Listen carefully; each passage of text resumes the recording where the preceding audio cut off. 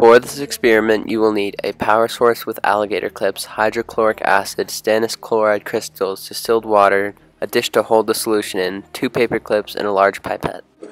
To make the solution, you must dissolve stannous chloride crystals in distilled water, stir in multiple drops of hydrochloric acid, let sit for 1 hour, and then using the pipette extract the clear top layer of the solution. An alternative way of making stannous chloride would be to dissolve tin in hydrochloric acid.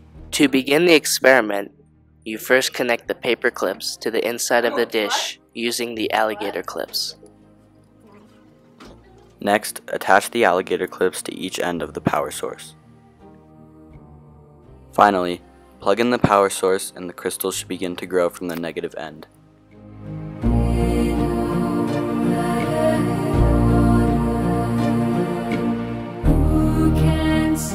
What is happening here is the tin ions are being oxidized at one end and reduced at the other end.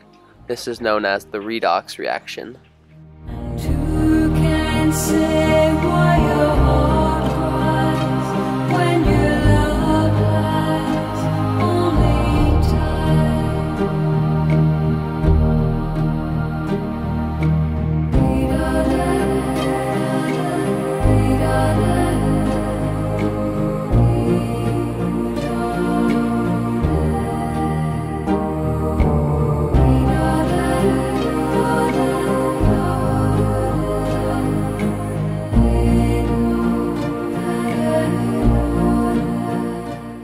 Here's the final result.